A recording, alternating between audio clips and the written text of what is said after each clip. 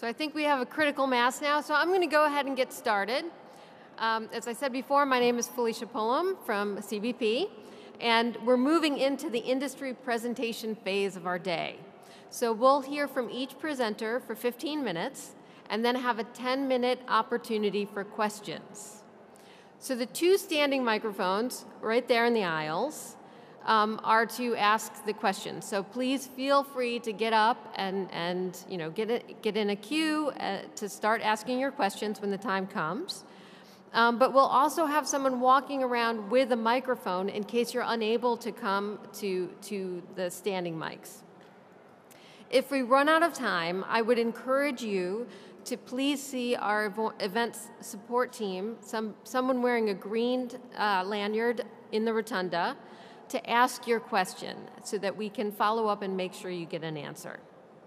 So then finally, as we move into the presentations, I want to share a brief disclaimer. We have a much longer disclaimer here on the screens, but in short, the purpose of this event is to provide information and a platform for sharing across the private sector. CBP is not endorsing any particular technology or technology provider. So thank you again for joining us today. We're really excited and appreciative that you chose to spend the day with us. And now I'm going to introduce our first presenter. So I'd like to introduce Mr. Kit Conklin. He's a vice president at the research and data analytics firm Kharon. He leads engagement with Kharon's government clients and works with global corporations and financial institutions on forced labor, sanctions, and supply chain risk. Kit is also a senior fellow with the Atlantic Council's Geotechnology Center. Prior to Kharon, Kit served in multiple national security positions with the U.S. government. He has lived in Beijing and worked on China for more than 15 years. Thank you.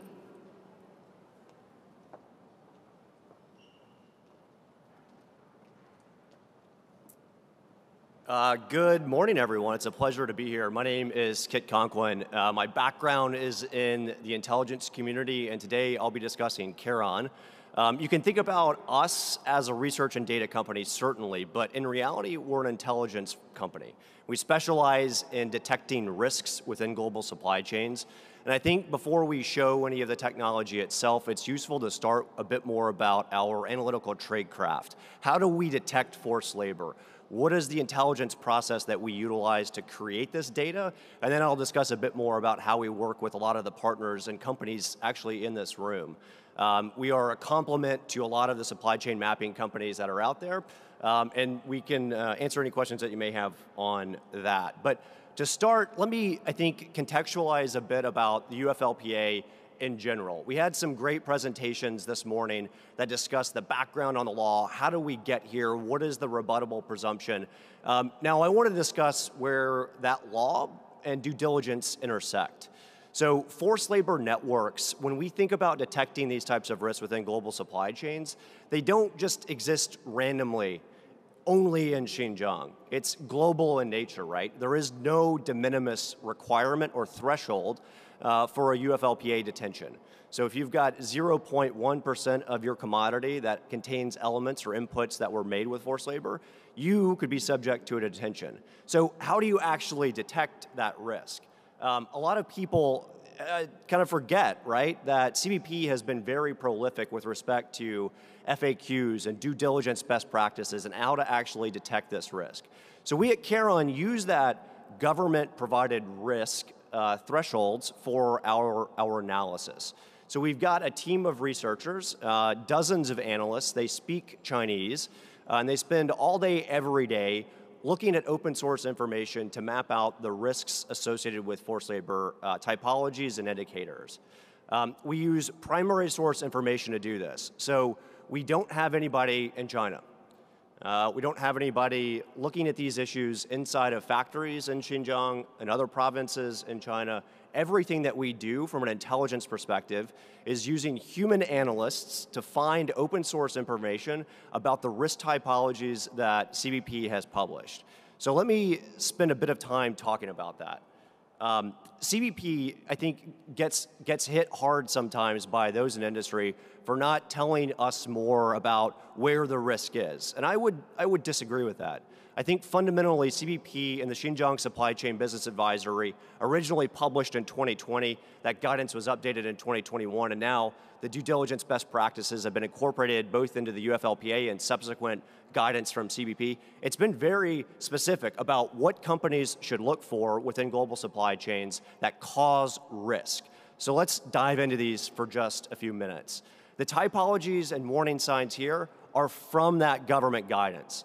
This is the roadmap for every UFLPA compliance program. You have to conduct that research, you have to identify where forced labor risk is per these typologies. So I mention that because we at Kharon use this as the North Star, as the starting point for all of the work that we do when we're trying to detect this risk. So what does this mean? It means, for example, identifying companies that are co-located with prisons. So how do you do that? You first have to start by identifying all of the prisons, all of the internment camps, all of the re-education centers, and then from there, using satellite imagery, using other sources of open source intelligence, from there you identify what are those companies that are operating inside of that internment camp, inside of that re-education center. What are the companies that are located along the fence of that internment camp or that prison?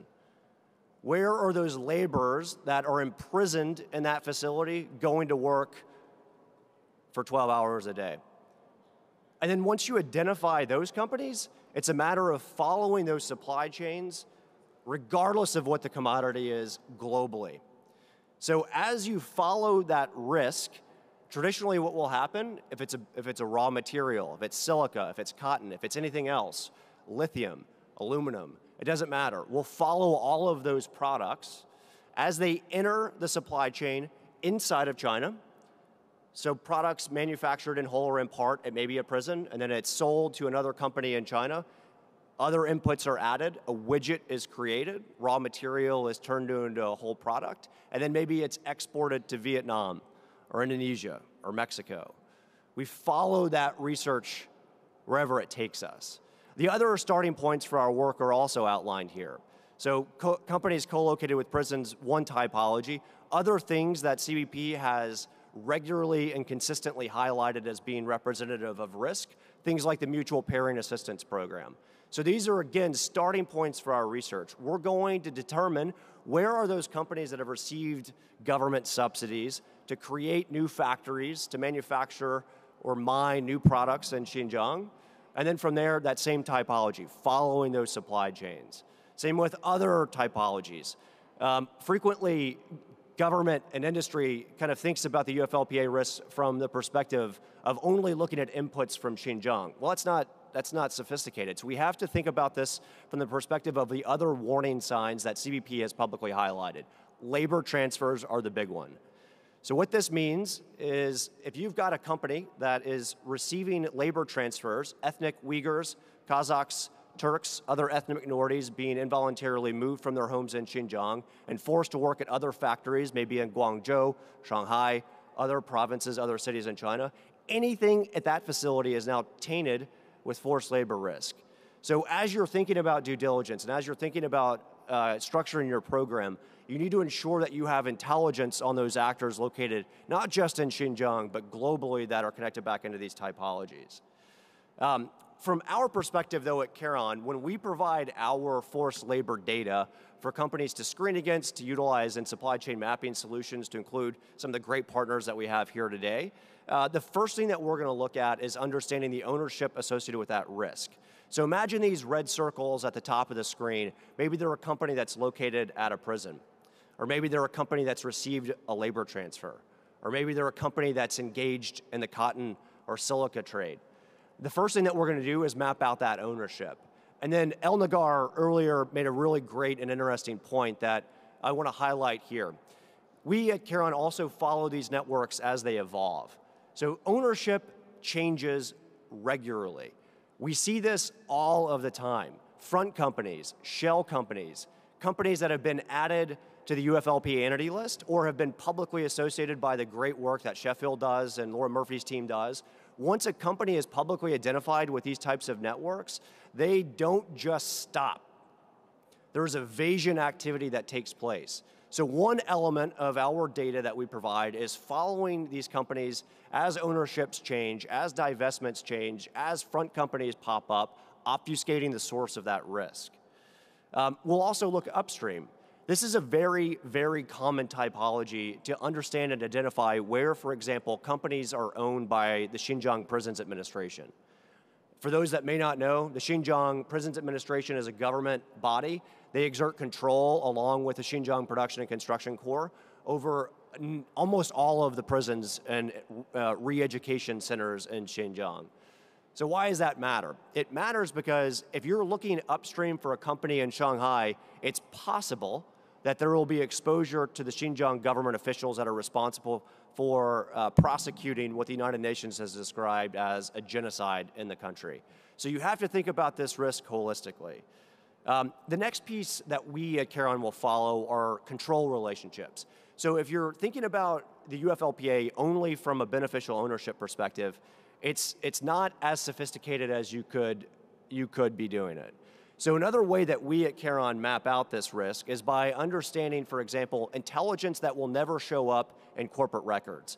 Looking, for example, at those companies and organizations that are owned or controlled by government officials, understanding other risk typologies, like, for example, operating units of the Xinjiang Production and Construction Corps. These are not publicly available pieces of intelligence that are only in corporate records. You have to dive into very difficult to find sources of intelligence to map out these risks and then figure out from there where the source of that risk ties back into a typology that CBP has outlined. Another element of what we do, perhaps a bit beyond the scope of the discussion today, is we take data on who is investing in these companies. So if you're a US bank, a US private equity company, if you're in VC and you're looking to invest in startups or perhaps publicly traded firms in China, we help folks navigate where that debt, where those securities, where those equities are that are tied back into the publicly traded entities in China that use forced labor. Because at the end of the day, it's not just privately held companies that use forced labor. Thousands of companies in China are affiliated with UFLPA risk, many of which are publicly traded. But I want to spend a bit more time talking about the typologies that CBP has outlined, that we at Caron use as our guiding point for the research that we conduct. So prison supply chains, I briefly discussed this, but here's an example of remove the compliance hat, remove the supply chain procurement hat, remove that counsel hat that you may be wearing, and think about this from the perspective of an enforcement. So how or why is a good detained at the border?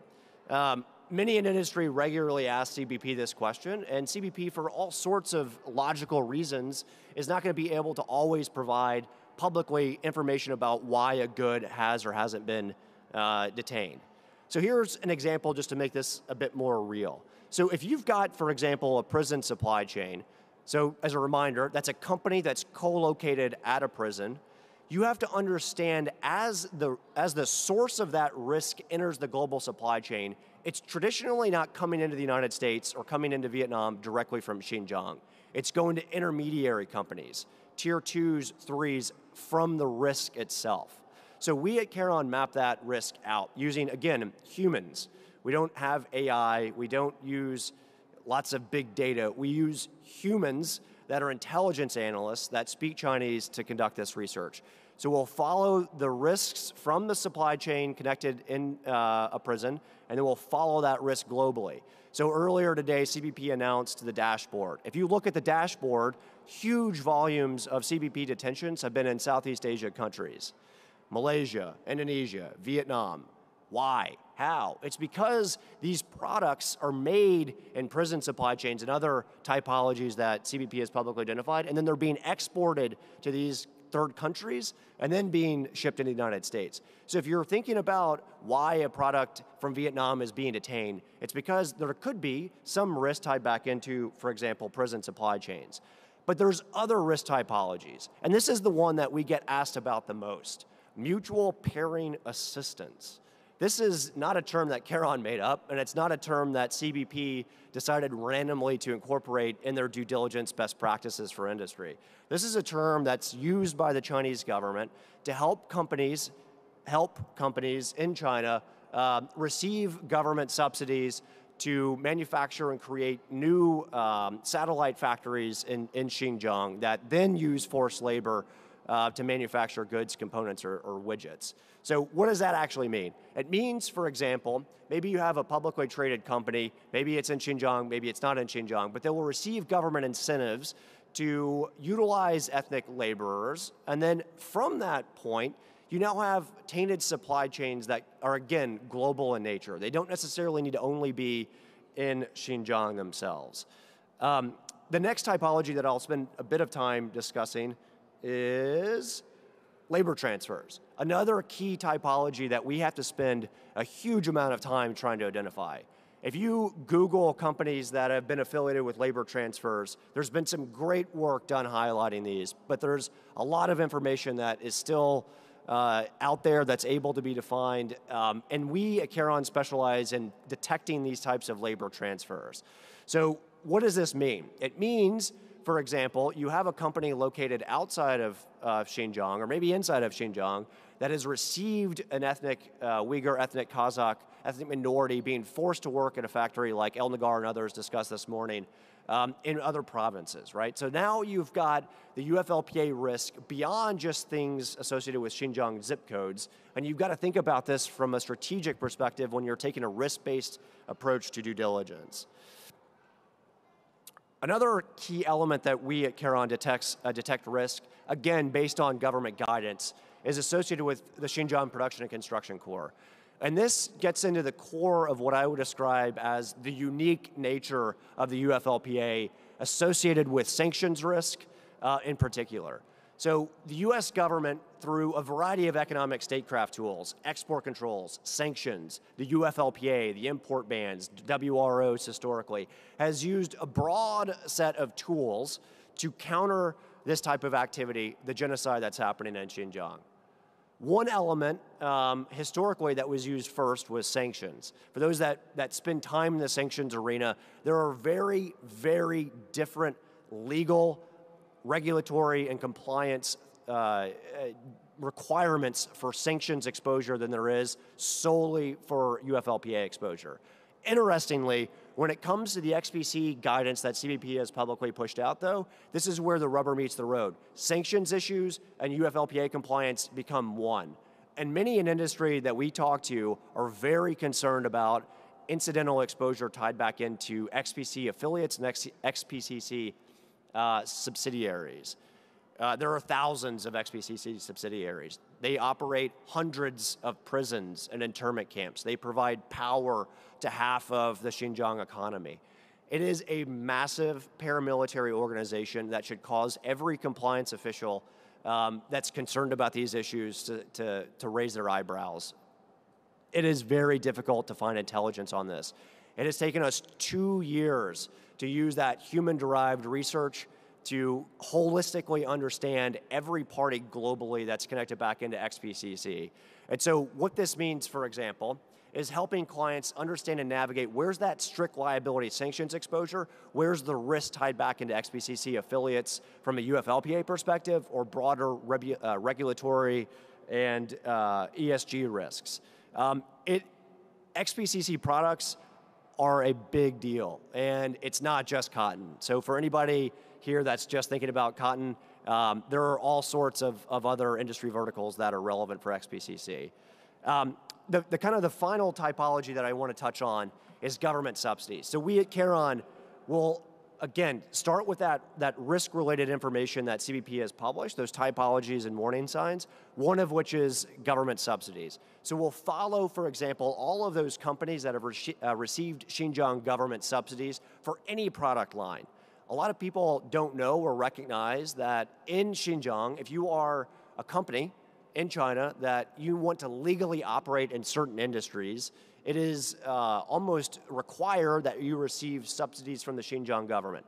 Cotton, silica, lithium, aluminum, there are others that we can discuss if you're interested. You have to have government licenses by the Xinjiang government to operate in certain segments of these fields. By mapping out all of those companies that have received those licenses, you're able to get a very clear and concise intelligence picture on where the actual risk is, for example, for a detention. And all of this information, regardless of what typology it's connected for, our researchers are global in nature. So we don't just think about the UFLPA from a China perspective. We have analysts that speak Korean, Vietnamese, other languages. We start with the risk, and then we follow that risk wherever it takes us. So if you're concerned about your tier ones, your tier twos, anywhere on Earth, there's a good chance if there's a UFLPA risk, our analysts have looked into those networks. And so we provide this data in a couple of different ways. And this is my last slide here, and I promise I'll end on time. So how do you actually get the intelligence, right? We work with nearly every company in this room. We are not competitive with the companies here. We're partners with the companies here. We work with Greg and the Oratane crew, Grant, excuse me, and the Altana crew. We work with these folks. We provide our data for integration into these types of platforms. So Charon has a UI. You could subscribe to our UI and search for a single party lookup and see if there's any risk for sanctions or forced labor. But the power of the data is at scale, and it's automated. So if you have questions about our partners, we've got so many in the room with us today. Charon's data can be integrated into your existing supply chain mapping solutions, your existing denied party screening solutions, your existing internally developed solutions. Our risk data is agnostic, and we're happy to provide any additional insights about who we are or what we do. But let me pause there. Any questions?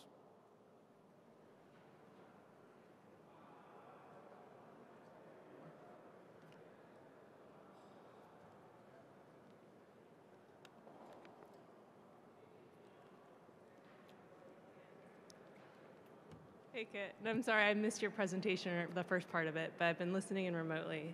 Virginia from Miller and Chevalier. I've met Kit before, and I know that a lot of companies really rely on Charon data and use it a lot. I'm just wondering if you guys have incorporated information from secondary sources, like the Laura Murphy reports. So if there's an NGO report out there, if companies are using Charon, can they rely on it to be able to tell them about that secondary reporting? Thanks.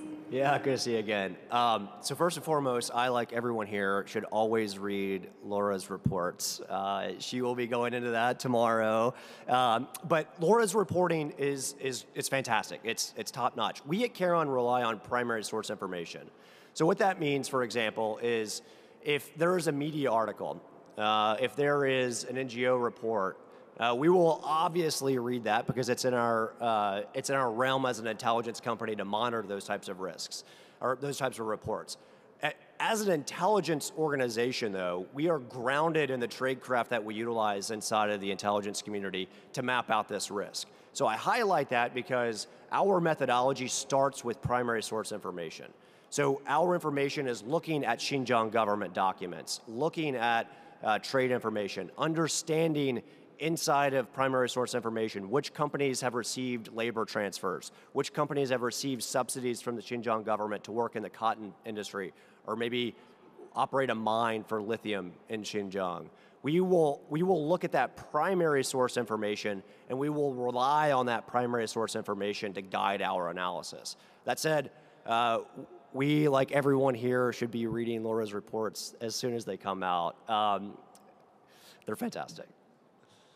Any other questions?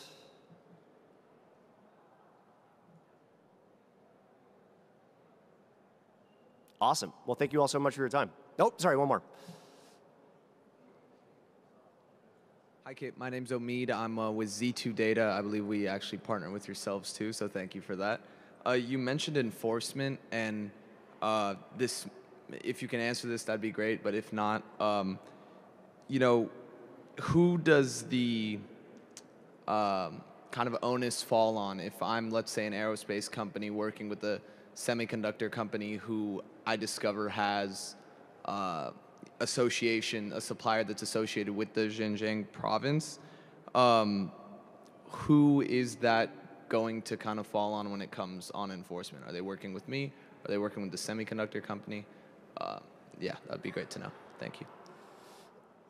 I won't speak on behalf of CBP. There's a lot of good people in the room that can answer that question a lot more strategically than I can. But what I will say is that the onus is on the importer, right? And the onus is on whoever provides those inputs into that that widget that used forced labor originally. So there could be all sorts of regulatory and legal requirements and ramifications for a product that's detained at the border that's got any percentage of inputs made with forced labor in it, right? So the folks at Miller and Chevalier and John Foote's organization, there's a whole bunch of good attorneys in the room as well that can answer that question in more strategic detail than I can. But what I will say, and then what I would foot stomp, is that there's no de minimis threshold, right? So it doesn't matter if it's 0.001% of a widget or a product that's being imported in the United States is derived from forced labor. CBP has the authority and the mandate to block that good or that product.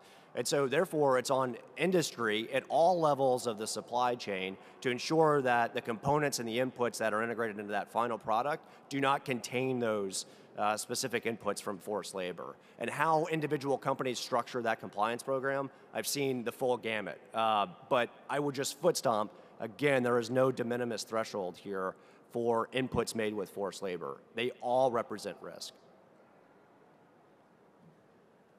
All right, thank you all so much.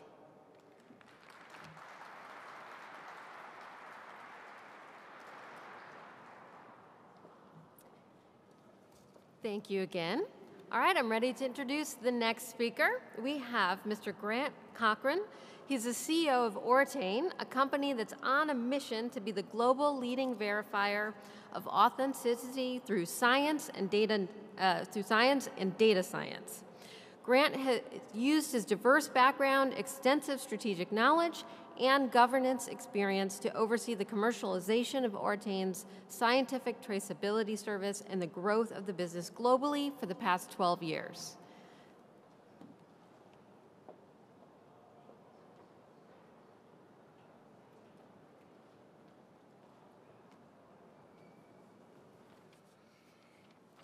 Good afternoon. Thank you very much for the very kind introduction. I don't know who wrote that, but it was certainly wasn't me. Today I'd like to go through about Oratain. I'd like to start off to talk a little bit about our company, who we are, where we've come from, and what we're doing. Then I'd like to talk about how we add value to clients, a little bit about the product and the science, and then finally walk through a case study of how somebody uses our technology. Okay, what we've done is we have commercialized forensic science. So the science came out of the criminal forensic field, where it was used to prove where drugs come from, where bodies come from, etc. So all we've done is taken that well-established science and applied it into pharmaceuticals, food products, and fashion products. The company was formed in 2008 in New Zealand by Professor Frew. Professor Frew is a leading scientist in the use of stable isotopes and other techniques. Previously worked at the United Nations IAEA, overseeing their traceability program. So formed in 2008, we've been perfectly timed the last 2 years before being perfectly mistimed the previous 13. So to a certain degree, we're ahead of our time. But over that time, we've amassed significant intellectual property around databases, around the algorithms required to manipulate the databases to be able to use the forensic science to prove where products come from. As a company, really proud of a couple of statistics. So one is our compound annual growth over the last 6 years is 95%. So we've been basically doubling every year. Really proud of that because we only do that from the willingness of clients to engage with us. We've got about 160 staff. We're looking for another 38, so if anyone's looking for a job, we're at the back of the room later. But we're rapidly growing to be able to service the demand from our clients. Very diverse young company. We'll have around about 25 different nationalities of those 160 staff. So why do we exist? What problems do we solve? So obviously forced labour is a central issue today. By knowing where your product comes from, you can address these issues of forced labour, sustainability and ESG, whether it be deforestation, whether it be child labour in cocoa supply chains, whether it's forced labour in fishing, etc. And also authenticity. So we help protect intellectual property, we help stop counterfeit, we help identify if there's been adulteration. So an example would be infant formula in China, which was adulterated with melamine. So those type of things. So we broadly apply our science not just for forced labour, but for any issue where provenance is central. So, traceability is a word that we all are very familiar with. We are slightly different on that. So a normal traceability system will follow a product through a supply chain. Where we're different is we unlock the intrinsic properties of that product and match it back to an origin.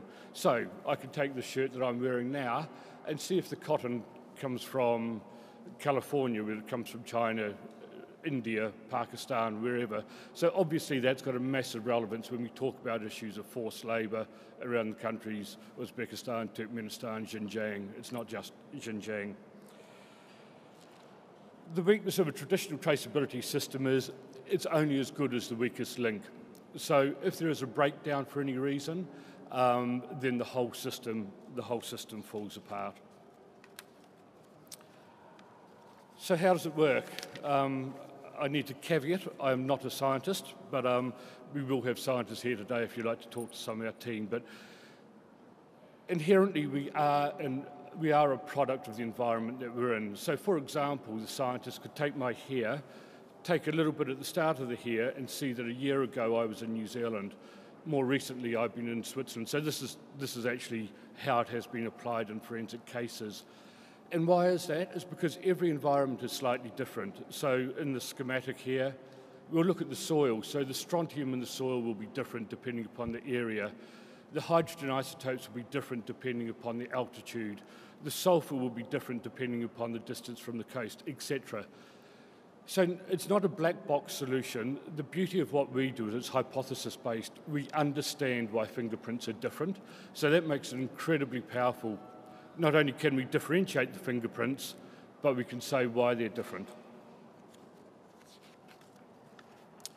So, trust but verify. It's very appropriate being in the Ronald Reagan building. He made that quote famous in 1987 when he spoke to Gorbachev, said trust but verify.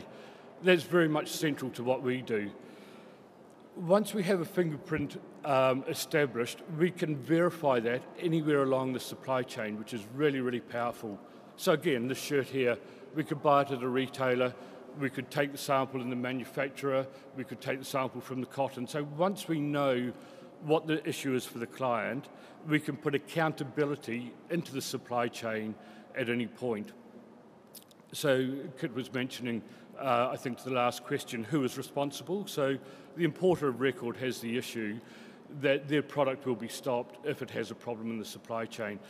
This system allows people to put that accountability back into the supply chain.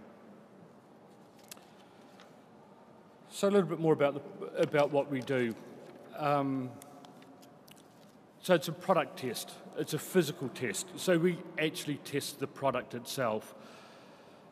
The beauty of that is, it's once the databases are created, it's very, very easy to operate, and it's very, very compatible with people's manufacturing systems. We're not in there all the time spraying something on, or we're not in there auditing every single transaction. We can just spot check the product itself. The strength of what we do is driven by the database. So the database is made up of a lot of different things. So yes, we have the physical samples. We know what their chemical makeup is. We can create the algorithms for the fingerprint of the product. But the database is a lot deeper than that. So what we can tell you is that the relative risk of a manufacturing site in Bangladesh versus Vietnam is X. Or we can tell you that a T-shirt versus a shirt, the risk is Y. So there's a lot of exhaust data in what we do, which creates a lot of really deep and rich insights into where the risk lies. So these are powerful for regulators, for companies, for the brands, for the manufacturers. Most importantly, it's commercially proven. So we learned very early on that scientists can do anything except make money. So what we have done is we've combined, sorry scientists in the room, but had to be said, but So we've combined forensic science, we've combined data science, but most importantly, we've combined commercial knowledge. So it's no point having a product if the industry won't take it up. So we've put a lot of effort in working with other service providers, working with our clients to be able to get a really commercially valuable solution. So, who do we work with? This technology has been adopted in over 25 different products in over 20 different countries. Many of our clients aren't on public record, these ones are. We work with some fantastic industry bodies such as Cotton USA, who are looking out to protect the industry, the US cotton growing industry, the likes of CBP. So we can work with an industry body, we can work with a regulator, we can work with a brand. And it's not just about the negative, it's also about the positive. So there's a great example there with Primark, who put a huge amount of effort into their sustainable sourcing, sustainable cotton program, which is all based about empowering women in farming. So like the science can be used to detect bad, but it can also be used to prove good. So got a wide range of clients, but as I say, many people prefer to fly under the radar.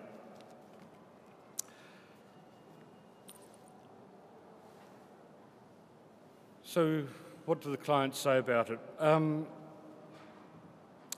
think the interesting one there is the results are useful either way, right? They either confirm what you thought and what you believed, or they don't.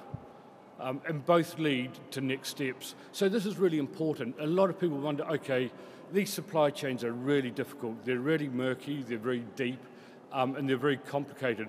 What do I do if I find a problem? So we work really closely with clients to provide the knowledge, to give them the power to be able to make decisions. So it's all about it's better to operate from a position of knowledge than ignorance. Once you know you've got a problem, you can start to make changes. You can start to change supply chains. You can start to test the supply chains more. So it's all around empowering people by taking that scientific data and turning it into an insight of which they can take an action on. And look, none of our clients are perfect. We know that. They know that. Everybody is working to improve. And it's all about progress to be able to eliminate these problems out of their supply chain. It's not easy. It's really, really difficult, but we can put a person on the moon so we can surely know where our cotton comes from. It can be done if you want to do it.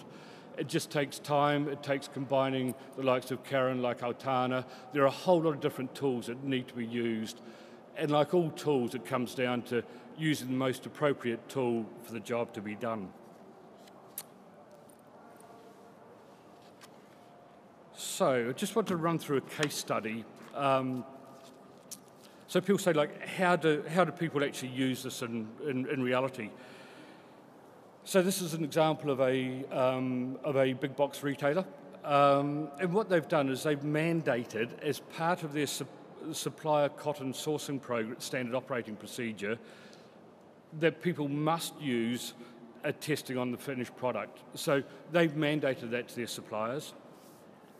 So to bring that to life, we work with a third-party agent, and that third party will independently sample, will collect samples through the supply chain according to a really strict chain of custody and standard operating procedures.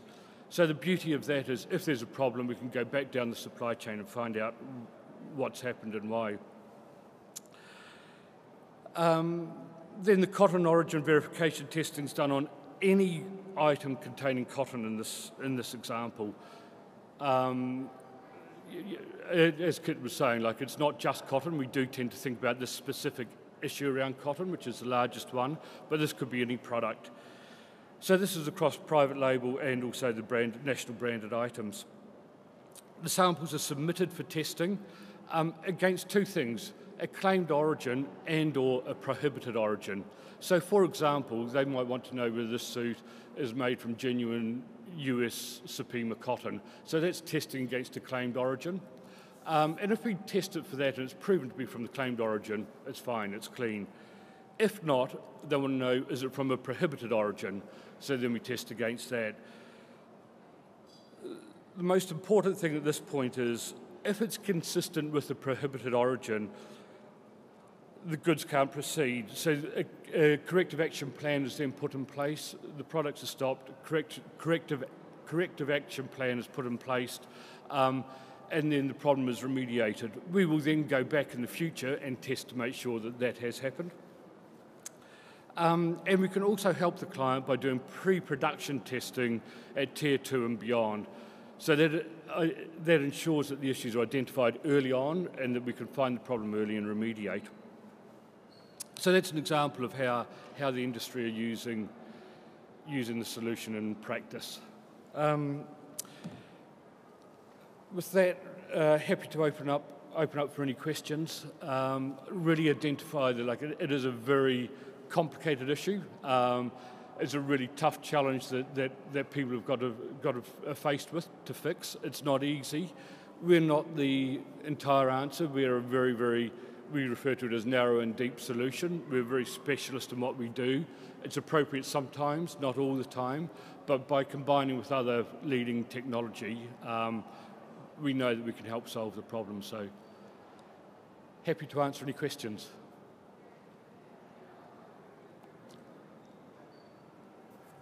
Go ahead. Hi, Chandri Navarro from Hogan Levels. I have a question about your cotton testing procedure.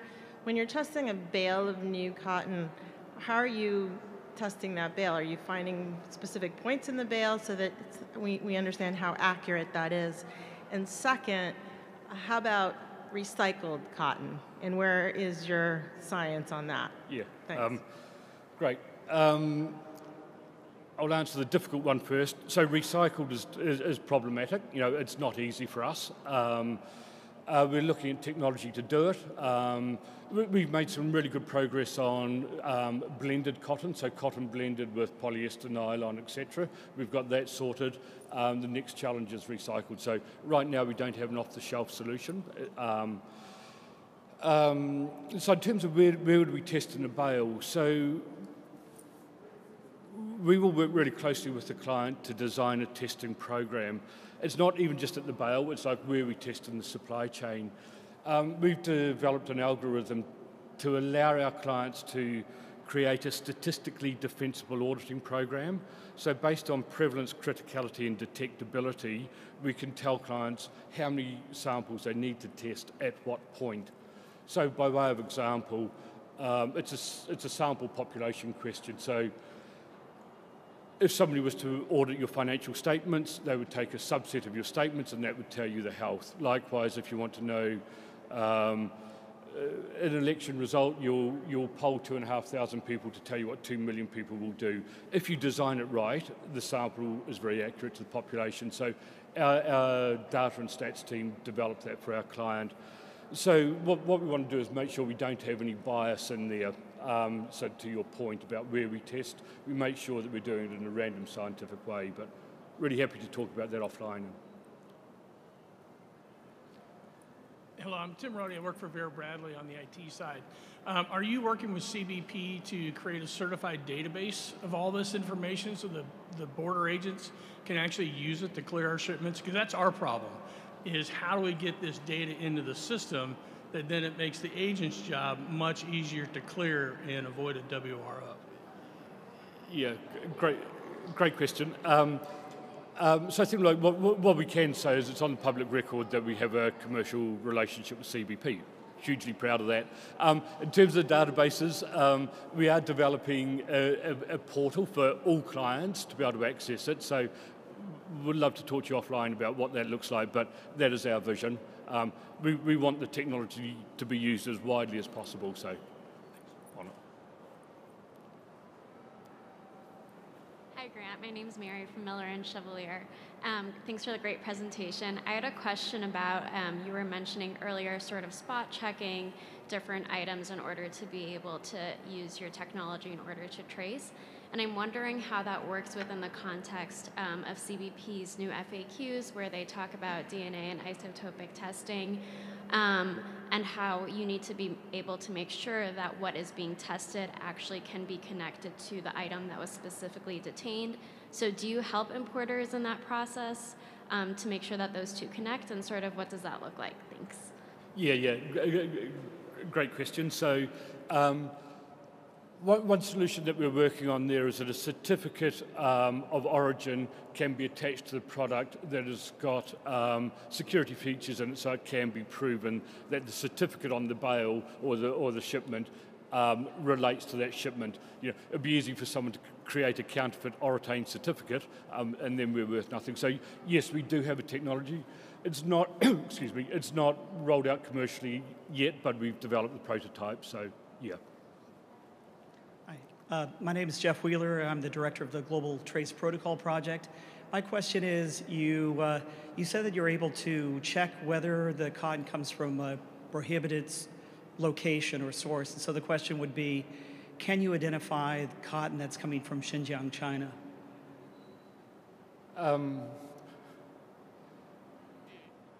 Yeah, that's the service that we provide. Yeah.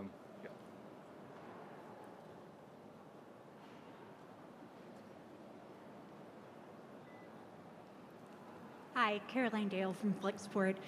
Could you speak to any other commodity types that the testing is currently commercialized and prepared for, other than cotton? Yeah. Thanks. Yeah, great. So sure. So cotton, wool, leather, red meat, coffee. We're working on timber. We're working on palm. We're working on some extractives such as mica, polysilicon. So yeah, it's broadly applicable. The underlying science is largely the same. There are nuances. Yep. So there are a few. It also comes down to a resolution. So we can deliver a solution to like a farm of origin, a region of origin, or a country of origin. So we've got different resolutions. We also have different ways of asking the question. So we could say, does it come from California? Does it not come from India? Or where does it come from? There are 3 different questions and there are 3 different algorithms. So, and all of the time the databases are different. So yeah, there's a bit of nuance to it, but we're building them. Yeah. Hi, Christian Roseland, Clean Energy Associates. You mentioned polysilicon there. How do you look for the impurities in a very, very highly refined product such as polysilicon? Yeah, look, that's going through the R&D pipeline at the moment. It is really complicated. We've had some really good progress recently. In the room, my colleague, Rupert Hodges, who's the Deputy CEO, has been largely involved with that. Rupert, put your hand up. That's him. He can answer some detail about that. That's one of his projects. Thanks.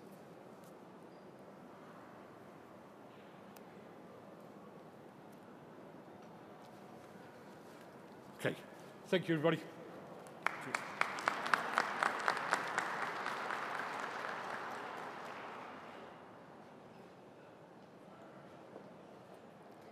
All right, moving on to our next speaker. I'd like to introduce Ms. Amy Morgan. She is the head of trade compliance at Altana Technologies. And prior to Altana, Amy was vice president for cross-border at Avalara, responsible for developing technology solutions to automate landed cost calculation and cross-border tax compliance. Previously, Amy managed global trade and customs compliance operations for Amazon, Costco Wholesale, Nordstrom, and Microsoft. Amy is a licensed U.S. customs broker based in Seattle, where she was recognized as one of the Puget Sound Business Journal's Innovators of the Year in 2019 for using her big trade background to pursue progressive solutions to compliance challenges for companies of all sizes.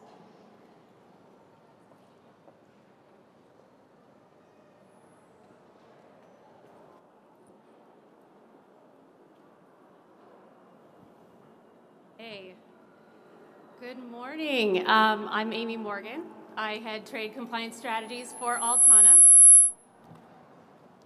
Did I do that? Altana is using artificial intelligence to build a dynamic, shared, intelligent map of the global supply chain so that governments and companies can connect their data to see their multi-tier extended supply chains and to illuminate their multi-tier supply chains and to facilitate trusted trade activity, including the elimination of forced labor. Before joining Altana, you heard my bio. I was a trade compliance person. I managed trade compliance for some large US importers, just like many of you in this room today. And the UFLPA did not exist back then when I was managing trade compliance, but I still remember how painful it was to obtain that outer tier supplier data in order to respond to CF-28s or to do origin verifications or to file OGA declarations. I remember sending countless supplier emails. I remember sending reminders and questionnaires and surveys.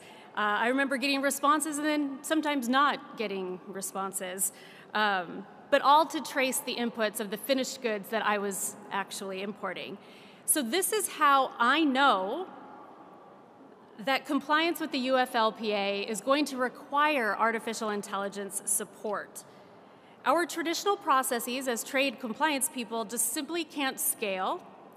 And besides, compliance with the UFLPA is going to require more than simply mapping your extended supply chain.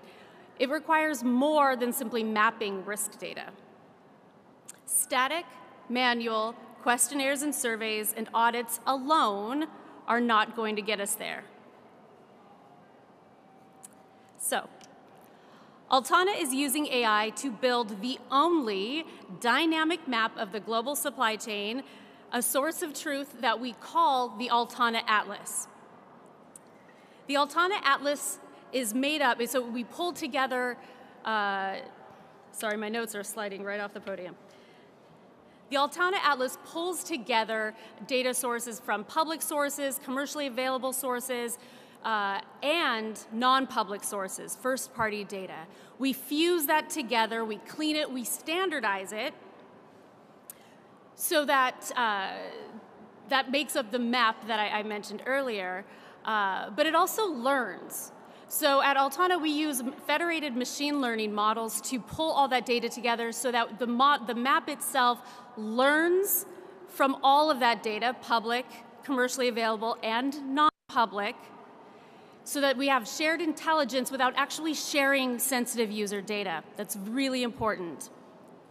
The result is this dynamic map that reveals multi-tier networks automatically and enables and encourages collaboration across all supply chain stakeholders.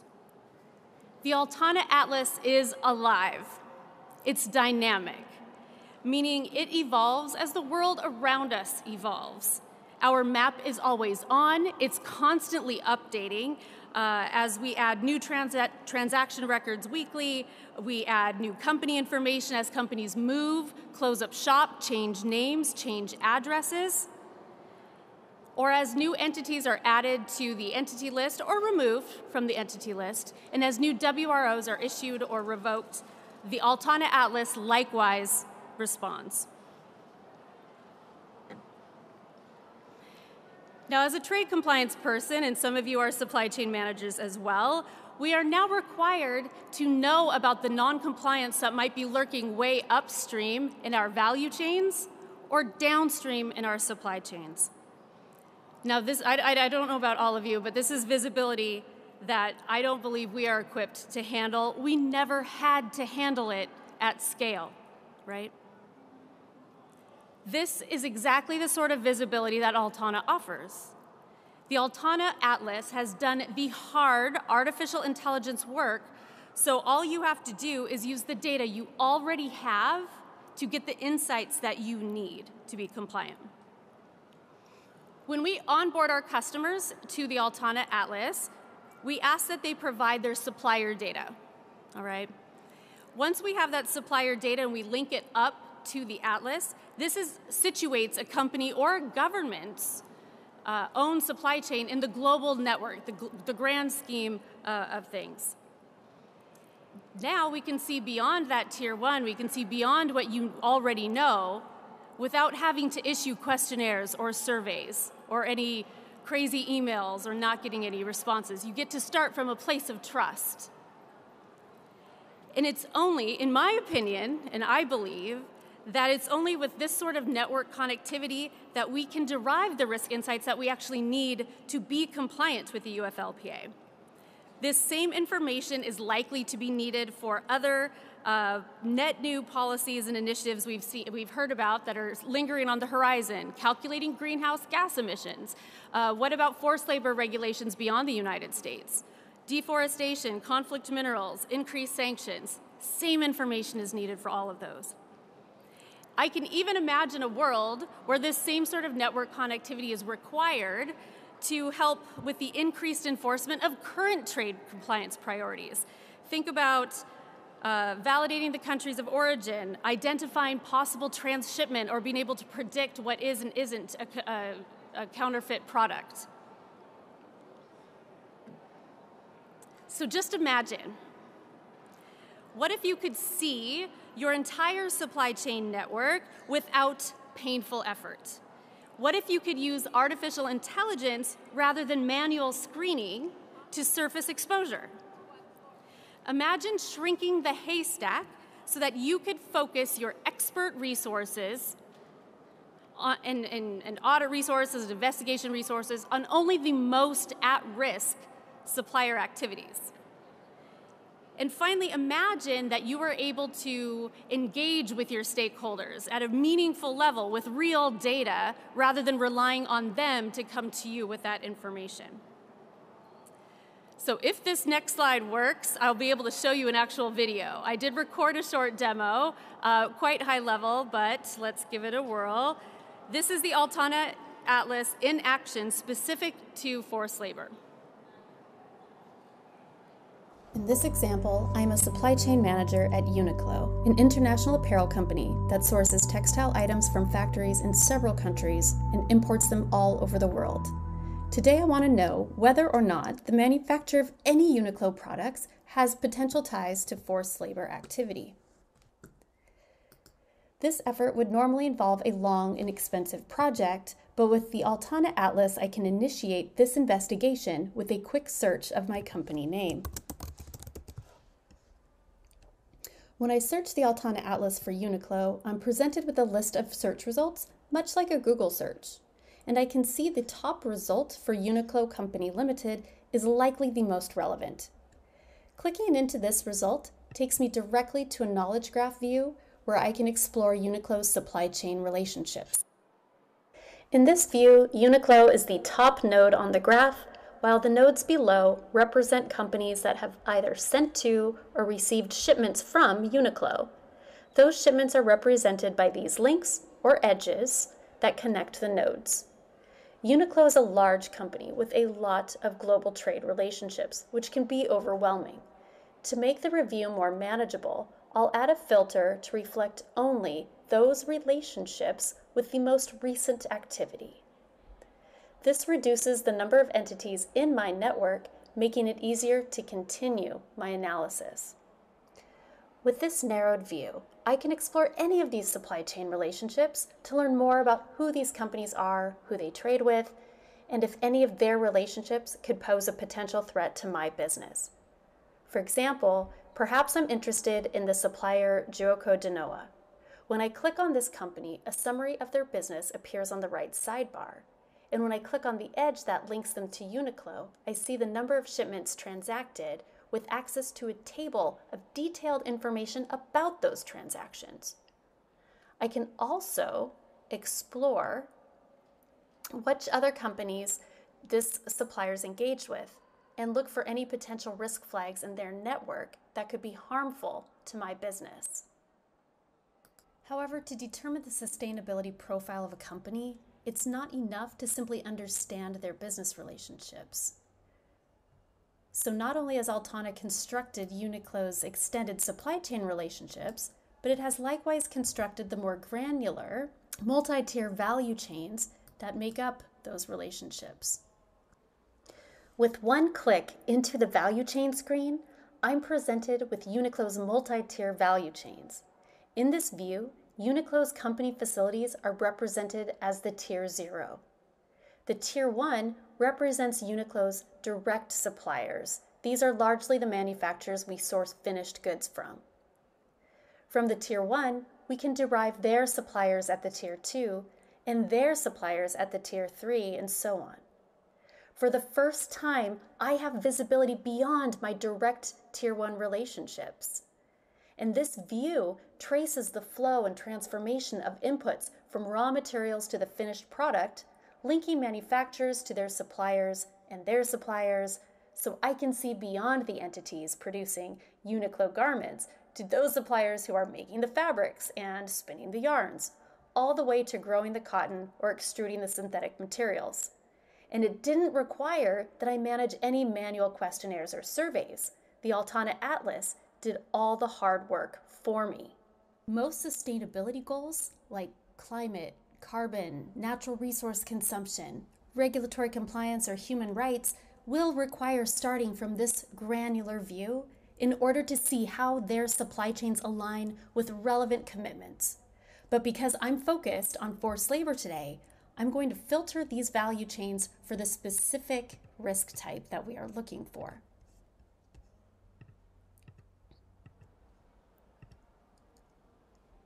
This filter works because not only did the Altana Atlas construct Uniqlo's multi-tier value chains, it simultaneously screened the entities in those chains for potential forced labor exposure. Right away, I can see that there are several Uniqlo chains that may be compromised, as indicated by the warning flags visible here at the Tier 2 and 3 level. To make this view even more manageable, I can filter for a specific supplier. Let's say Shenzhen. So I can focus on understanding how this company out at the Tier 3 level may be relevant to my business. Altana has made it easy to connect these risk dots. By clicking on the warning indicators, we have access to an explainer that tells us Shenzhen Huafu was flagged because they are linked to companies located in Xinjiang, China, which is a region subject to forced labor restrictions. This explainer also provides links to the supporting source citation, which can save hours of manual research later.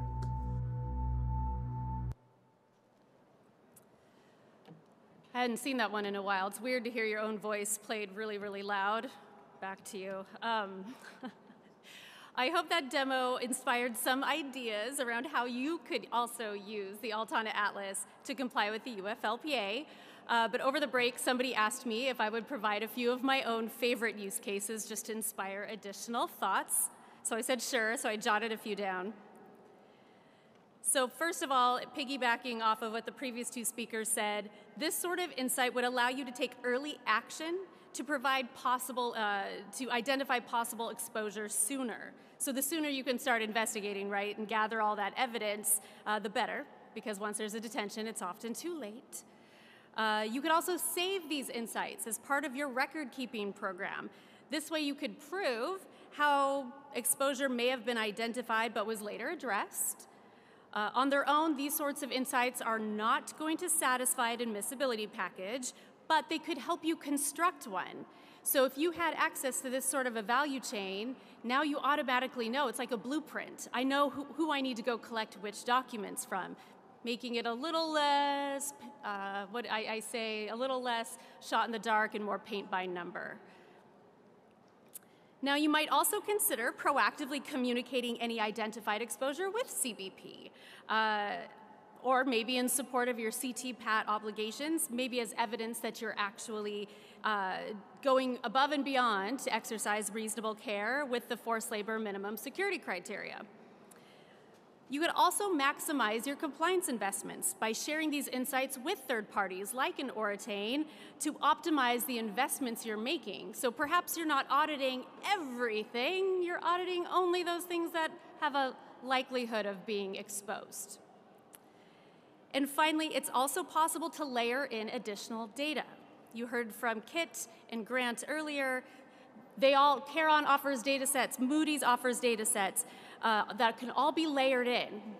Because Altana's created this map, adding additional data elements, I say it's easy, but Peter over here, my colleague, is probably going to tell me it's not that easy. But it's so easy. It's just data, right? You just plug it in and it works. So if the regulations continue to assert that exercising reasonable care means taking an active role in knowing who your extended supply chain partners are, incorporating AI is the only way we're going to do that at scale. But fortunately, we have the right technology at the right time in the world. And with that, I'm happy to take questions. If they are technical, I will make Peter answer them. I'm a trade nerd, not an engineer, so.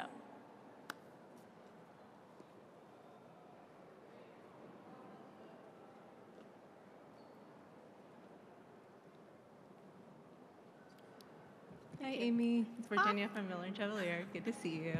Likewise. Your interface looks awesome. It's so impressive. I have a couple questions, so I'll probably need to talk with you afterwards as well, which is a benefit for me. I guess one question I have immediately is just which data you're using to actually conduct the screenings. You mentioned the kind of ability to screen suppliers there. I'm wondering, is that like an Exeger or a Caron? Okay, great question. So to do the screening part, we do incorporate all of the international restricted party lists that money can buy. We have incorporated. We've also incorporated the entity list, all the WROs, the Sheffield report, and then, so that's what makes up the screening currently. As far as the Caron or Exeger or any of these other data elements, those could be layered on as additional. We welcome that, actually. We all work very well together. That is the intent. I think I answered the question. It was all just about the screening, right? Right. So if a company's already using Exeger to conduct their screenings, they could potentially work with you guys to layer that on as well. Is it that easy? Yeah. Peter says, yeah, it's that easy. It's just data, right? Absolutely. Awesome. I guess the second question I had, and then I'll cede. You mentioned like other companies' inputs plugging in. So obviously a company comes in, they have the blueprint, and then they can kind of maybe do some of their own diligence to confirm the supply chain is accurate for one of their products, That's right? So would their data then be in your system and available for other companies to view?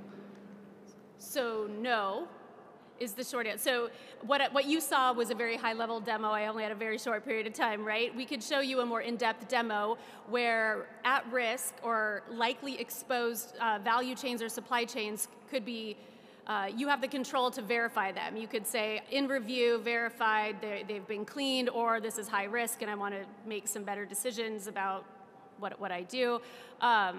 We could show you that. So the controls it. Now, whether or not other people can see it, no.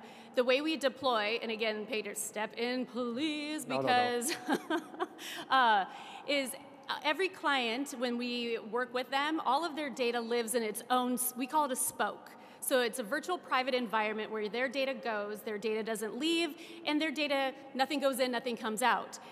Actually, one of our big uniquenesses is that we deploy our data to the technology. We don't ask you to put your technology into our data. So we call this, when I say federated learning, it's we take the intelligence from your data, not the data itself, but the intelligence from that data comes back to feed the graph. So the graph is constantly growing and evolving and improving, which makes your results a lot more accurate. But we're not sharing anybody's sensitive data. Did I get that okay? No, that was exactly right. I mean, we built out this private enclave system to enable sort of this risk management while respecting data privacy, sovereignty, and security. So have your cake and eat it too. Yep. Awesome. Thank you. Very cool. Hi, Caroline from Flexport. Virginia hit my first two questions, so that's perfect. So from the knowledge graph view, I'm assuming that that's reliant on both sort of customer data and public shipping data to get to those shipping partners. How do you deal with issues of manifest confidentiality or modes of transportation there? This question has come up 5 times already this week, and it's only Tuesday. So that data that we purchase, that commercially available data that we acquire, that anybody could buy, right? I don't know, actually, maybe Peter, this is a question from yesterday, I can just ask you. I don't know if when you have vessel manifest confidentiality, if that data is redacted or just left out of that data that we purchase. I don't even know if you know the answer to that. I can actually speak to this. Okay, that'd be great. That's my pleasure.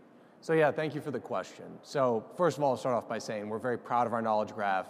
It's the largest that we know of. It's not perfect. There are things we can see and there are things we can't see. What we set up is, so manifest confidentiality, for example, we have two approaches to dealing with that. One, triangulating through multiple data sources, so it may be redacted or otherwise censored in one but available in another.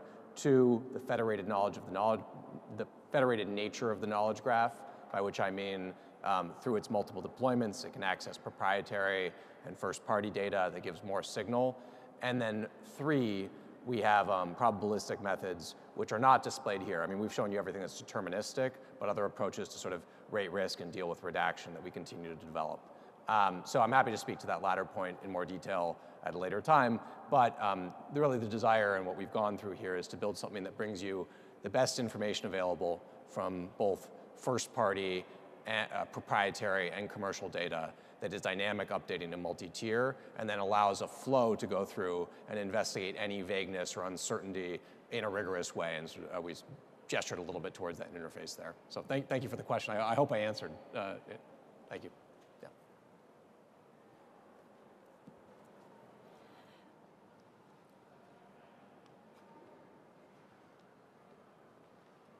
Hi, Amy. Jasmine Martell from Hush Blackwell. I have a quick question on the network connectivity that you're building. One of my questions is in regards to an industry perspective, what does that look like as far as your users, and are you seeing that a lot of your data is more so gained from like the apparel industry or users in a certain area, or is it even as far as the information that companies are receiving? So I can take the users if you want to take the coverage. Okay. So as far as users go, we target three user types. So we do target government. I'd be remiss if I didn't say CBP or any other customs authority is certainly a target market for us. We also target logistics service providers. So we have a very public, very deep relationship with Maersk, for instance, where if you are a Maersk client and you are interested in what I showed you today, reach out to your Maersk folks because we have a relationship with them specific to forced labor. But other logistics service providers who want to offer similar value-added services, such as forced labor visibility, is definitely right up in our space. And the third market would be enterprise. A lot of the companies in this room are potential clients of ours or are already clients of ours. So that's where we spread out across those three users. But as far as data coverage, Peter, I'll let you take it. Yeah, so thank you for the question. So speaking to data coverage, we're actually covering all physical goods and in general, all modes of transit. Now, of course, there are different areas where we have even more data and areas where we have less, and this is a function both of our data sources, our deployments, all of these things. But I will note that in principle, it's covering, some of these data sets are the scale of entire economies. In fact, many of them are, and as such, it's widely applicable. Thank you. Cool. Well, you can't miss me, so if you have other questions, please find me. And we do have a table in the back, but thank you for inviting us. Thanks.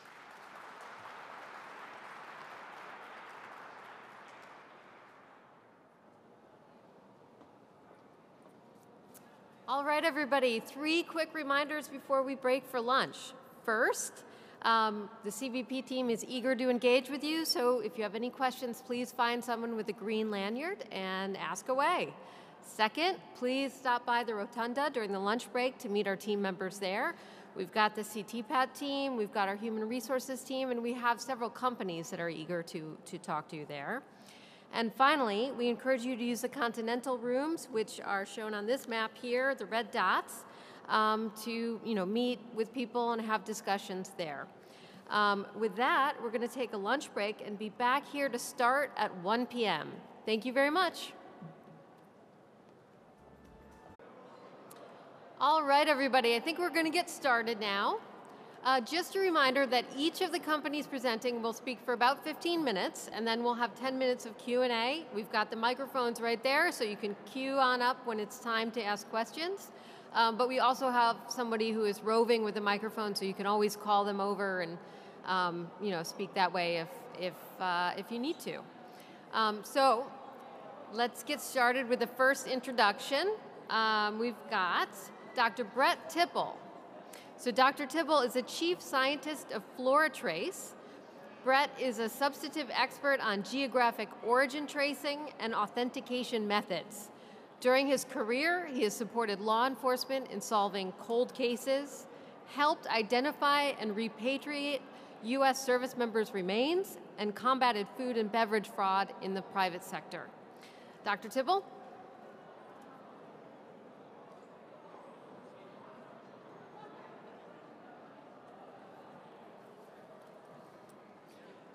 Thank you, and thanks for having us. It's a great honor to be here, and we appreciate the invite. I'm Brett Tipple. I'm the chief scientist and president of FloraTrace. And FloraTrace, we seek to help companies, big and small, manage the risk of hidden forced labor in their supply chains. At our core, we're a scientific company that applies leading-edge technologies to determine the origin of organic and geologic materials. We utilize forensic chemistry and data science approaches to assess where a material was grown or produced. These technologies support importers by helping them demonstrate their materials did not originate in Xinjiang, wholly or in part, and they play very well with a lot of the other solutions that we've heard about this morning. So, if you're detained under the UFLPA, an importer may claim that the UFLPA doesn't apply to them as their goods did not originate in Xinjiang. For the applicability review, the importer will be challenged to provide evidence of geographic origin. The question is, how do you scientifically and quantitatively demonstrate that your goods did not originate from Xinjiang? So consider these two piles of tomatoes here. Can you tell which pile came from Xinjiang and which one came from, say, India? I know what you guys are all thinking. Those two piles are exactly the same. I can't see a difference. And that is enforcement's perspective as well. One tomato looks just like the other tomato. So is there a way to distinguish this pile of tomatoes from Xinjiang from this pile of tomatoes from India when they look, feel, taste, smell exactly the same? What about the individual tomatoes within that pile? Was there any commingling between the different growing regions in that pile of tomatoes? What about the tomato paste, that finished product, where there's hundreds of individual tomatoes that go into that? How do you know that that starting material was Xinjiang free? By looking at these tomatoes, these questions seem impossible to answer. But in fact, you can answer all these questions because organisms naturally record their geographic origin within their tissues. The innate chemical characteristics of all living things actually reflect how and where it was grown. Here's an example of, staying on the tomato theme, a little baby tomato plant. This tomato plant will build its tissues. The carbon, the hydrogen, the oxygen that it's going to incorporate into those tissues from the water that's being supplied to it, from the atmosphere that it's taking in. It will incorporate the elements and other isotopes from the soil and the fertilizer that it's being fed. Since these chemical characteristics depend on where and how the plant was grown, these variations provide a unique chemical profile, or what we call an origin fingerprint of geographic origin. So consider that most of us here in the room can grow tomatoes in our home garden, wherever we live. The innate chemistry of each of those tomato plants, our own individual little tomato plants reflect where we grew them and how we grew them. How did we take care of them? Did we leave them for that week when we went to vacation? That's going to be reflected in the chemical characteristics of those plants. And so each of your little tomato plants will have a unique origin fingerprint associated with it. Our company FloraTrace measures these origin fingerprints, and this allows us to determine the geographic origin of materials. And this is how we help importers demonstrate the origins of their products. So how does this work in a commercial good and products? So we work with companies and their suppliers to first identify the unique characteristics, chemical characteristics, and define an origin fingerprint for their product. Since the origin fingerprint is naturally embedded within the material itself, it can be used throughout the supply chain. It can be sampled at any point to confirm the origin of that product. With a well-designed origin testing program, it can be demonstrated that a product was not mined or produced in Shenzhen using this technology. The importer can include this sort of information to support their claims of a UFLPA applicability review. So in practice, we help importers better understand their supply chains and enhance their sustainable sourcing practices. The steps in this process first include an understanding of the type of product and how it's grown and where it's grown and the type of environment it's grown in. Next, we'll go about collecting authentic materials. We'll analyze them to determine a baseline, a chemical baseline. The type of data we'll collect is isotopic values, elemental abundances, the relationships between these pieces of data, as well as a lot of other metadata associated with the growing region and other parameters. During this period of time, we'll also identify and collect other authentic materials from outside this very specific region. We're going to use those to compare our authentics from the region we want to define. Then we're going to dig down into that data, and we're going to find that unique profile, that unique chemical profile.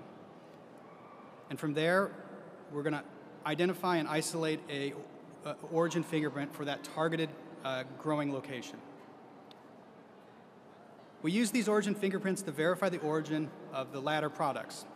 And we compare these data with the other data that we've generated from outside that specific region. So that way we can say it is versus not from the very specific region that we're claiming it's from. We use a wide variety of statistical methods to quantitatively demonstrate that the targeted good originated from the specific growing area and not Shenzhen. Here's an example of the type of clients we might work with. Here's say a medium-sized consumer good company importing onion products from India into the United States. They have a really great relationship with their suppliers. They regularly visit the facilities and visit the production sites as well. Their suppliers indicate that they only purchase Indian onions. While the importer trusts their supplier, they know that about 25% of the global onion supply is grown in China, with the majority of that grown in Shenzhen. This is a proactive importer. They understand that onions like this are going to be at risk of forced labor and likely to be targeted. And they understand that a lot of the Shenzhen onions are being shipped into India to be processed. We worked with them to demonstrate that the imported onion products were not produced in Shenzhen. They not only use the outputs of the origin testing program as evidence in the event of a detainment and applicability review, but they can also demonstrate to their clients that their products do not originate from Shenzhen and are free of forced labor. So our science has been pioneered in collaboration with law enforcement and the intelligence community. My background's in forensic science. This came out of a lot of high-level research and development projects with the federal government.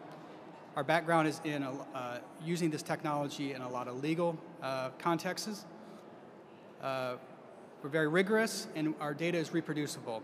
Some of the things that we've worked on, sourcing anthrax spores back in 2001 here in DC, counterfeit currency, as well as understand the origins of narcotics and other illicit drugs, identifying and linking where explosives are made. It's important to note that our solution verifies the geographic origin with natural chemistry. We're not spraying anything on it. It's labeled naturally by the environment. We're testing the actual product itself, and it cannot be replicated. These origin fingerprints cannot be replicated. Compare that to some other solutions out there, genetic DNA solutions. They're going to identify the strain or the species, but you can grow a particular species at many different locations. And then against paper or label, those are only going to track the packages, not the actual materials inside. Our technology actually tracks the materials itself. So some of the things about what we offer, I talked a bit about our origin assignment and verification program. We also do growth condition verification, that is organic versus conventional fertilizers, as well as sort of if a product has been grown indoors or outdoors. Areas that we work in around these concepts are around ESG, as well as protecting specific intellectual property for a product that might have a unique characteristic based on where it's produced. We also do analytical testing. We're very good at research and development. If there's a problem, we can help design a research around that to get an answer to that. And we also have advisory services to help clients understand their risk and answer some of their questions about our tools. So our expertise in our pipeline here, focusing on the UFLPA, we work a lot with foods, beverages, agricultural products, as well as geologic materials as well. So why FluoroTrace? We're a domestic laboratory. Our laboratories are in Utah. Given our background in the legal and government work, we have very good chain of custody and secure storage protocols, as well as that our data stands up as evidence in the court of law. It meets the Daubert standard. It's been challenged multiple times and has met these challenges. We strive to do fast turnaround and be as cost effective as absolutely possible. So I can stop there, and I'd love to take your questions, and we will be back at the table in the back. So please come up to the microphones.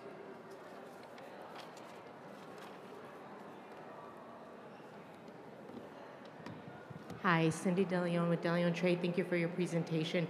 Can you go into a little bit more detail into the chain of custody piece, especially in the context of a CBP detention notice? Yeah, so we have protocols in place for chain of custody. We have all the signature forms and things like that. So we would provide those sorts of documentations, envelopes, and things like that that would have to be sealed. Provide those in the event of a detention. That's something that would be working on for that actual application. So that would be something.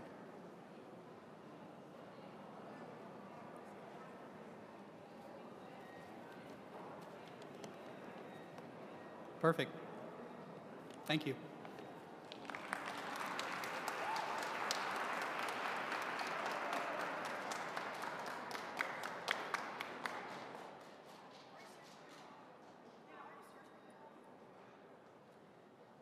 All right, so we're ready for our next speaker, Mr. Michael Prorock.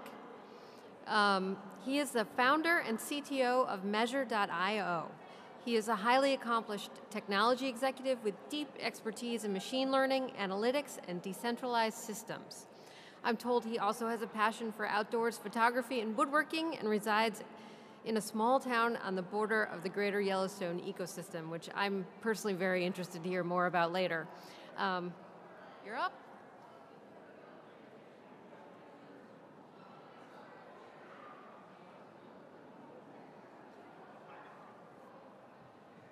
Thanks so much. As mentioned, I'm from out in that Montana direction, and I got to leave beautiful 50-degree sunny weather to come out here and possibly get some snow, so we'll see how that all goes. Wanted to start by just talking a little bit about some quick company background and how we got from kind of starting the company back in 2016, living out in small farm country in North Carolina, to today. And really, I started this company with a mind of working specifically at the farm level and to look at data across the board from, I can't tell. Oh, there we go. It's actually behaving now. Started working primarily at the farm level to make predictions and recommendations out to farmers. That led us to building up a whole bunch of not just environmental data, but to then perform automated machine learning on top of that environmental data to understand what was actually going on at the field level, how much growth could be occurring, what diseases were present, how much could be present in the pipeline at any given time. We expanded from there when COVID hit into applying our technology to start broader tracking disease, kind of spread, outbreak, impact, all sorts of fun stuff there, not just on the crop side, but also on the human side. And then from there started broadening our systems out because they work on unstructured data broadly to go ahead and look at trade information. So today, talking about forced labor, there's a couple of key problems there, right? With forced labor, we've got really specific problems, mostly in the fact that the data's all over the place. Even the data that we see that's been highly qualified and heavily reviewed has all sorts of problems in it, and it changes all the time.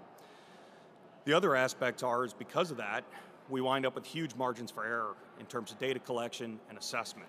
When we look at things like physical testing and tracing, it's important, it's a key part of it, but it's expensive. And even there, when we look at items like cotton, where you have inherent processes like laydown during the milling process, where cotton from different regions is blended to actually get a product you can work with, makes it really hard to trace down each individual fiber. Additionally, basically no products that we deal with at the consumer level are a single product. Even something like this shirt probably has 5 or 6 different manufacturing steps going in, not just cotton from different areas, but the collar might be made at one particular factory and then assembled at a cut and sew facility in India or elsewhere. So why did we go ahead and build the EarthStream platform? We went ahead and put it together largely, as mentioned, first to start dealing with climate risks and what the impact was going to be at the farm. The other side was to actually go through and start a process of building out an actual digital twin for every component that we're looking at worldwide. So every single farm, every single actor in the supply chain, every single entity as they change names or relocate, and firmly to base all of this stuff on hard science, really starting back at the biological and environmental modeling side, based on field data and collecting that information, continually analyzing it, but then also recognizing the fact that we didn't want to get into a ChatGPT situation and have to keep placing Band-Aids on the outputs of our models. We wanted to build the ability for scientists to actually put logistic inputs into our system at the front end side and review data before it actually goes out for recommendation purposes. So how do we go ahead and attack the forced labor problem? We attack that a couple of different ways, but we really do start at the source. We're continually going through and monitoring information, what crops can be grown where, what can be mined where, and actually going through and looking at, very similar to what we've heard from some other folks, right, because there's only kind of one common sense way to do this, to go through and actually follow that stuff outbound from the source. When we then intersect that stuff with customer information or other information we encounter on the web, we trace backwards towards that source and let those two graphs intersect. And we do all of this with a process of continuous learning and continuous information gathering. We don't actually send human analysts out to go out and collect a bunch of information. We don't have rooms full of people. We've built a bunch of models to do this stuff for us. So how do we do this from a data standpoint? We start literally at the imaging and remote sensing standpoint, right? We're looking at everything from synthetic aperture radar to actual growth conditions in the field and mapping that on an ongoing basis and continually improving models for processing that data and intersecting it with the unstructured data that we find on the web that, say, might be an assessment report from Sheffield or otherwise. We go through and actually break apart and understand when we identify cases of forced labor, what economically is driving that and creating the situations on the ground that are actually leading to the benefits of forced labor there, right? Obviously, there are genocide aspects, as we do see in the case of China, But there are broader things there, right? The reason it comes into play from a forced labor standpoint, frankly, is because it's economically advantageous to the PRC. We also then are continually tracing every piece of information we can find on the web and continually expanding our crawlers for information that take unstructured data, break it apart, and automatically link it together and qualify it with other information we've already encountered. What does this look like? Simple dashboard standpoint, right? We customize this look and feel wise, logo wise, et cetera, for our customers, and we turn on modules as may be appropriate. We're looking at a trade dashboard here, looking specifically at some cotton output and some anonymized media that's coming in. But we obviously have different dashboards in play when we're looking at things like disease outbreaks or other risks of, say, port closures and things like that. We also, though, have this notion that we're never going to know everything, and that we have to have a way for users of our system to go ahead and direct the system as to how it should utilize the machine learning and algorithms built into it. So users can upload their own documents in any format. We take those documents as they are, identify every company in them, every entity, every product, every organization, and then use that to further information gathering. We cross-reference everything geospatially. We're not just looking at interior mapping, we're going through and actually trying to physically map all of these items in addition to who is supplying who, and then continually identifying additional information as it arrives in real time in order to present before an analyst so that they can make appropriate decisions. Down to the farms, the mines, the oil wells where the raw materials are extracted. The good news is we've had some time to work on this, and in the past 12 years at SourceMap, we've been able to help. Right now there are more than 250 brands that use SourceMap to map their supply chains, and we're able to get all of these industries here to map down to the raw material origins. So the good news is supply chain mapping is here, it's eminently doable, and in fact hundreds of companies already do it, but it's not evenly distributed, and so I'm going to talk to you about that. Now, supply chain mapping is also, why do people do it? It was a sustainability priority for many years. It only recently became a trade compliance focus, so it is in fact used, SourceMap, to manage risk of many kinds, resilience, sustainability, but also compliance with programs like CTPAT, which is here today, with various European due diligence laws, and then finally with forced labor due diligence, which encompasses Section 307 and the UFLPA. In fact, Time Magazine named SourceMap's forced labor due diligence solution Invention of the Year 2022 when it was launched in June last year. Okay, what makes SourceMap unique? So Section 307, forced labor enforcement in general, is extremely broad. Right? It's global in application, and it covers all industries and all raw materials. SourceMap is the only universal supply chain mapping software. Every company buys a combination of mined and farmed and synthesized raw materials and turns them into proprietary products that follow unique bills of materials or recipes. So what you need to map a global supply chain and ensure there's no forced labor is a universal supply chain mapping tool that can be sent to all suppliers in all countries all at once to get all the way back to where the raw materials come from. We verify that data, the data that's submitted by the supply chain, through continuous tracking of the transactions, and that means the receipts, the bills of lading. We continuously verify the supply chain data, and that means cross-referencing, that means looking for fraud, that means looking for counterfeiting, adulteration every step of the way. And we do all of that in highly secure databases that are managed by our customers, because this is all very sensitive data.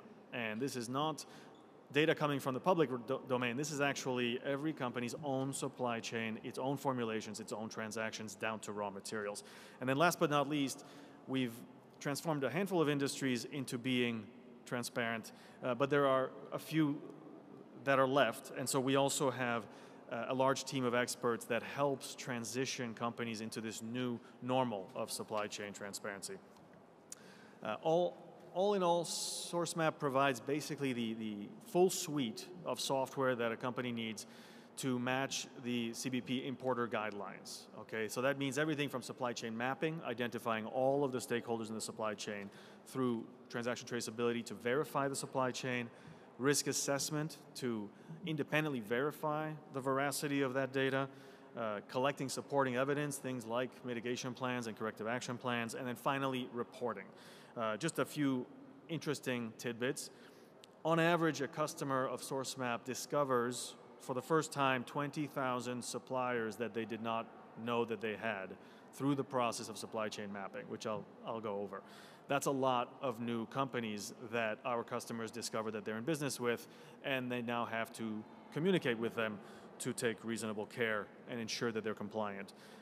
There are tens of thousands, if not more, individual product codes that have to be uploaded into SourceMap in order to trace all of the bills of materials for the typical customer. And more than 100 gigabytes of supporting documents are collected annually. So it's tough to do this with emails and spreadsheets and PowerPoint. You really need a dedicated database and data collection tool. Here's what it looks like when all the hard work is done.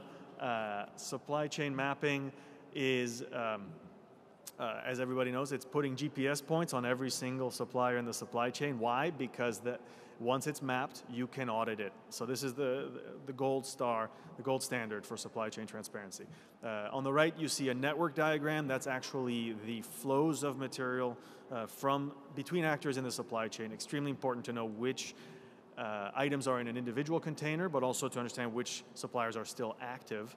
And then risk assessment, which is an overlay of third-party data to independently verify the risk of the supply chain. Supply chain mapping works through a cascading workflow that is extremely effective. It basically works like LinkedIn. If you're familiar with social networks, companies invite their tier 1 suppliers who invite their tier 1 suppliers who invite their tier 1 suppliers. And over a sequence of several weeks, that gets down to the tier 5, 6, 7 suppliers of raw materials. So this process starts with SAP or another kind of enterprise supplier database, and then it quickly balloons into those tens of thousands of newly discovered suppliers. When it comes time to verify the supply chain, that's all done through data that can be uploaded asynchronously, which is to say, if you're farming goods on their own schedule before a purchase order has been placed. If you're manufacturing, you're waiting for your customer to place a purchase order. All of these entities are uploading transaction records into SourceMap. If they don't have their own inventory management system, they can just use SourceMap as an inventory management system. And we stitch together the data once the purchase order has been placed and the shipping documents are ready for import. Verification. Once you've mapped your supply chain, that's when you can start to verify it. There are many kinds of verification that we conduct ourselves, looking at the data, but also in partnership with others who provide very powerful data sets to look for risk. We normalize the supplier IDs. We use global business identifiers. We deduplicate the suppliers geographically. We look for risks that are geographic in nature. We look for risks in the volumes that are being traded. That would mean places where there could have been adulteration, places where there could have been counterfeiting, and also places where capacities don't match what is being produced. So too many things being produced somewhere, not enough people, not enough machines, not enough land. We have a mismatch, and that's a red flag for unauthorized subcontracting. We also partner with database providers such as Caron, who you heard earlier today. Extremely high quality data about the risk that a supplier in a customer supply chain is affiliated with an entity on a named list or with an entity that is otherwise high risk. And we bring all of that information to our customers proactively so that they can put in place those corrective action plans and ensure that none of these risks are actually affecting their supply chain. Something very important about supply chain mapping when you are doing it with enterprise data is that we've created a standard for vast amounts of data to be shared within a supply chain. And so that means that data has to be very carefully shared. Okay, so there are no data can ever be shared between competitors. It can never be shared between suppliers in the supply chain. All of the data is for the benefit of the importer. So all of the vendor IDs, all of the transaction records, those are all put onto local servers that are managed by the importer. The data is anonymized and aggregated whenever possible.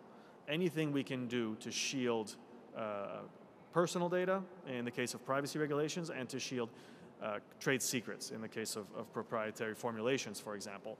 And we do all of that in the aim of being able to issue a verified by source map check mark, which is to say enough data has been collected about that supply chain that we can be sure that it is authentic. Okay, last but not least on how it works, supplier outreach. So there's a lot of promise in artificial intelligence. There was a lot of promise in blockchain. None of this works without some significant culture shift inside industry.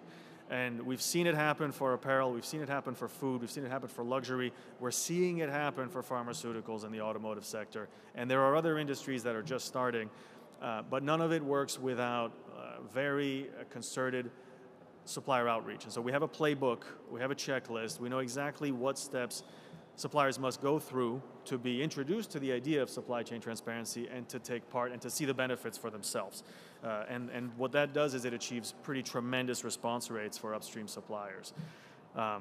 Reporting is I already showed you, but maybe the part that is the biggest time saver, other than if you've ever tried to map a supply chain in PowerPoint, you know that it's nice when there's a piece of software that automatically visualizes the entire thing for you, is we also have PDFs that you can print. So if you prefer paper, as I know many people do, you can actually just print that report for that container and hand it over to whoever's asking.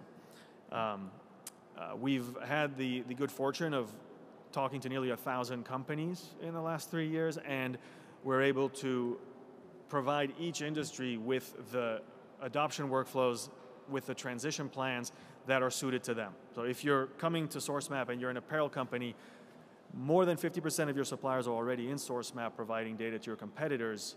It's a very, very quick launch. If you're in the energy and renewables space or semiconductors, it's a bit of a longer journey, and it starts with preparing and planning a communication to your entire supply base as to why this is such an important activity to be part of. So depending on where you are, food and ag, you'll see most of the largest brands in the US already using SourceMap today. There's other reasons to map supply chains. So if you ever say, well, this is too much of a burden just for compliance, it isn't. It's too much of a burden, I would argue, to not find out until you run out of raw materials that your tier 2 or tier 3 supplier is a single choke point upon which your entire global business relies. And so more often than not, when companies map their supply chains for the first time, they will discover that in tier 2 or tier 3, they are heavily concentrated in parts of the world that they don't want to be dependent on, or with individual actors that don't have the capacity to meet their growth projections. And that's exactly the big value. So if you want to be compliant with UFLPA, you need to map your supply chain. But if you want to sleep at night and know that your company can continue to grow, you also want to map your supply chain. In the case of the UFLPA, the forced labor due diligence solution, incredibly rapid adoption since it was launched in June of 2022, more than 5,000 suppliers already participating in the data sharing efforts towards the UFLPA compliance. I think even more than usual, every supplier in tier 1 that gets invited to SourceMap for FLDD, for the forced labor due diligence solution, yields 20 new suppliers that were not in our customers' databases before. So if you start with 1,000 suppliers, you now have 20,000. So incredibly rapid adoption and amazing impact. I'll give you one little example in the 2 minutes I have left. What happens? Well, you've heard about a lot of solutions that can mine public data for the probable affiliations of your suppliers with bad actors. SourceMap is a system of record, so we actually hold the data on the actual transactions that happen in the supply chains. Our customers are often confronted with probabilities that their supply chains contain bad actors, and they come back after looking in the SourceMap database with a definitive proof for or against those assertions. I'll give you an example. We had a customer that had a flagged supplier, and we were able to show that while it's true that that tier 3 supplier had done business with a named entity in the past, the materials that were manufactured by that alleged contact were not used in any of our customers' products. And that's something that you can only do when you understand the actual bill of materials, the formulation of the products, the actual records of transactions, and then the supply chain map. So it's a very important thing that we use both mined data, but also proprietary customer data, company data, to make sure that we know exactly what is coming from where. We have a few projects ongoing with the public sector. We are involved in the Global Identifier pilot through our customers. We are working with the Department of Labor on data structures for traceability to prevent child labor, together with Verite on the Streams project. And I'd like to propose to you today that source map, since it's such a powerful tool for collecting very large and complex supply chain maps and all of the supporting information, that it be considered as a case management solution to really cut down on a lot of the work that CBP is doing and other government agencies to map supply chains using PowerPoint or Excel. And then last but not least, supply chain transparency isn't just good for compliance and to keep forced labor out of the US.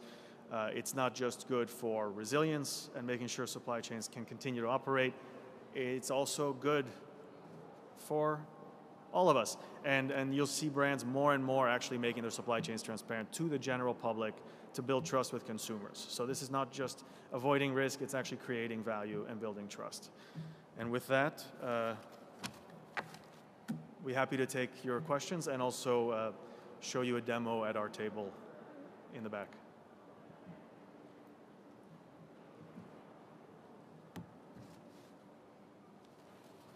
Oh, and scan the barcode.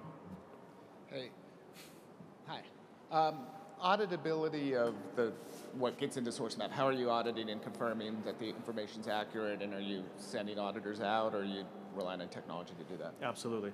So the auditability of the data is the reason for the supply chain mapping. So we're creating an audit trail for every US-bound container through this process. The verification happens essentially in two ways. There's inward looking. We look for the coherence of the data, and we look to make sure that every transaction is accounted for so that there are no volumes lost or gained along the chain of custody from raw material to import. And then it happens through third-party referencing, and that's looking up databases like the Charon databases, risk heat maps, entities lists, sanctions lists, and the like, to make sure that neither the suppliers that have been mapped nor any of their affiliated suppliers are appearing on any high-risk maps.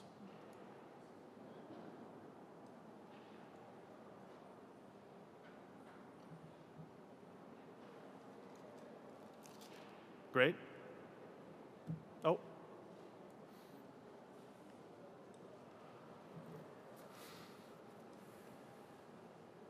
Hello, Maria Stoyanova from STS.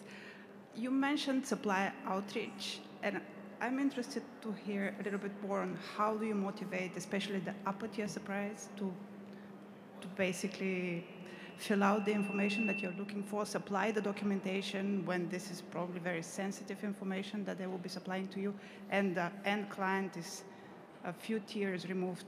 I'm very interested in that. Yeah. Thank you. So the question is, how do we motivate suppliers to provide data?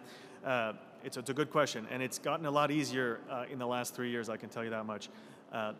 Suppliers are primarily motivated by commercial interests, so they're motivated because the largest brands in the US are requiring supply chain transparency in order to do business with foreign suppliers. And so having it now become part of CBP compliance is extremely motivating to overseas suppliers who increasingly have already mapped their supply chains and have the data available to share. So like I said, in the food and apparel and luxury industries, the majority of tier 1 suppliers already have data available to share because this has been ongoing for more than a decade now. There are a couple of other things at play here.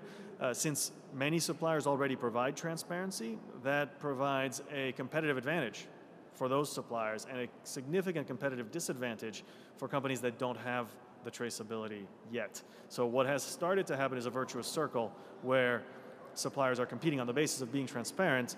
And so as I showed you the slide with the different brands that are using supply chain transparency in a marketing way, in a brand building way, suppliers are doing the same. They're using supply chain transparency to sell more premium goods onto premium markets, especially the North American ones. So we think of supply chain transparency as a very small price to pay for access to the US market.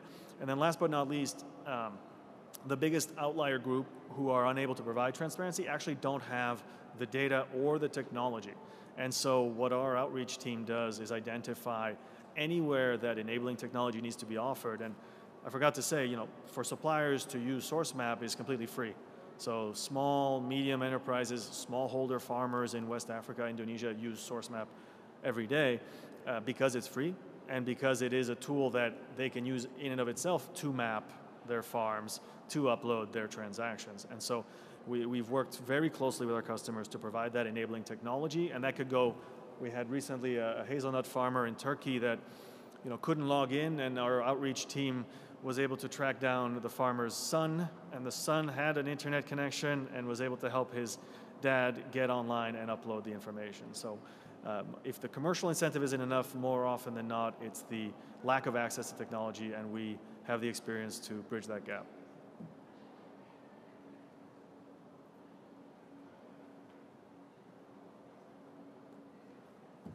Great. Thank you.